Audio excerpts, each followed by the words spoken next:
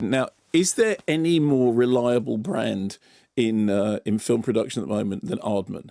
I mean, it's one of those things, isn't it? You just think you see anything to do with Aardman, you just think, okay, fine, we're going to be fine.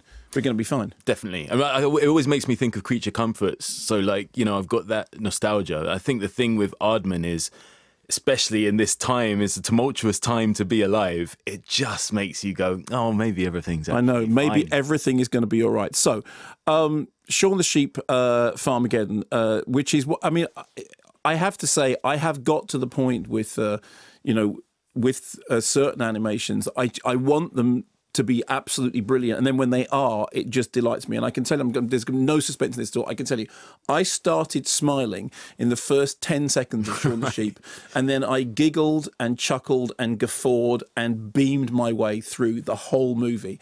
And it's, you know, as you said, it's a movie that clearly will play to a younger audience. But I am about as old as it is possible to, as old, tired, and cynical as it is possible to get, and I just absolutely loved it. So the story is at the very, very beginning. There is, I mean, this takes riffs, as with all these productions. They take riffs from E.T. in 2001 and X-Files and a little bit of Jaws as well. So essentially, a very, very cuddly blue alien is stranded on Earth as a result of UFO visitation, and needs to be taken in and looked after. And so it falls to Shaun and the rest of the crew from Mossy Bottom Farm to do that, to look after him, and ultimately to help the alien get back home.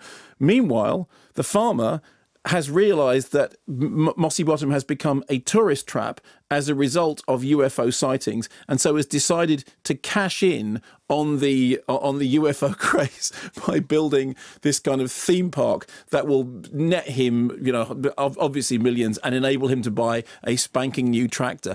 That's basically it as far as the plot's concerned. And the joy of it is, as before, it's no words, it's just sounds. We're going to do a strange thing. We did this before. I'm going to play you a clip from a wordless, but, you know, obviously noises from Shaun the Sheep movie, Farmageddon. Oh. Lola. Oh.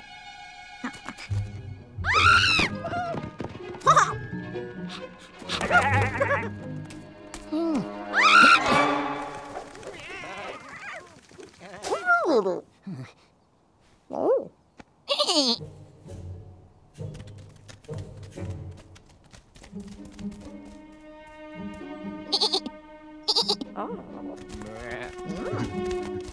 Wow. Oh. Wow.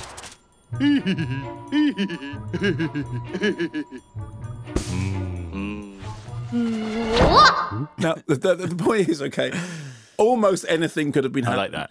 So the first thing is, I mean, I love the fact that the movie looks like it's been made with care and attention and love. And we were just talking before about Maleficent, Mistress of Evil, which is a film which looked to me like a production line mechanical job. It was, and I use this word advisedly, it felt soulless. It felt like a machine. Nothing about Shaun the Sheep Farmageddon feels like a machine. It's a tale of two colons. You know, Ed Wood would have actually made that movie. It just feels like something which, you know, you can feel the love and the attention that's gone into it. That's the first thing. Second thing is, as somebody who is an absolute, you know, advocate and lover of silent cinema, I love the idea that in the modern age you can make a film that essentially uses the universal language of cinema. One of the things, I've quoted this before, one of the things that Mike Figgis said was that when immigrants used to arrive in America, the first thing that would happen, they would come to Ellis Island, they would be shown a silent film of life in New York. And that film would explain to them visually how the world that they were about to enter worked. And then sound came along and film became language specific. But there is a universal language of film, which is, you know, beyond the use of words. And I think that what's happening with this is throwing back to that. I mean, it's not silent. There's a lot of noise. There's a lot of sound effects. There's music. There's all the rest of it, but silent in as much as wordless. And I love that. And it has a classic sense of slapstick, which I think is one of the highest art forms. I was saying the other day, if I understood dance, I think I would think it was the greatest of all art forms. I don't, because I just don't get it in the way that I ought to. Sure. But there is something about dance, singing in the rain, something about dance which I think is sublime. And there is something about slapstick for me, which is just great. And I watched this and I just thought, this is universal cinema made flesh. Anybody could watch this. It doesn't matter whether you're young or old or, you know, cynical or optimistic. It doesn't make any difference. You watch it, the characters, everything you need to know about them is there through gesture, is there through those sort of strange little expressions. The film is fantastically cine literate. It's making all these gags about, but the gags aren't winking at you. They're not kind of like, oh, look, we stuck that in, we stuck that in. Here's one for the mums and dads. They're made, the gags are in there because the people that made the film absolutely love the medium that they're working in. And I struggle to remember the last time that I saw a film that just felt so perfectly good-hearted and thrilled about the cinematic medium. And I would also say, stay to the end, because with so many things, you know, there's a thing at the end. Yeah. There is a thing at the end of Farmageddon that is worth staying for and put a little spring in my step, because it was such a lovely little gag that it made me laugh all the way up Dean Street and all the way across Oxford Road. That's how funny it was. Oxford Road. You walked all the way from London to Manchester. Oxford Street, sorry. Yeah, sorry that my Manchester head went on there. I was just thinking about it. Is it Oxford Street or Oxford Road? Yes, it's Oxford Street. Well done, yes.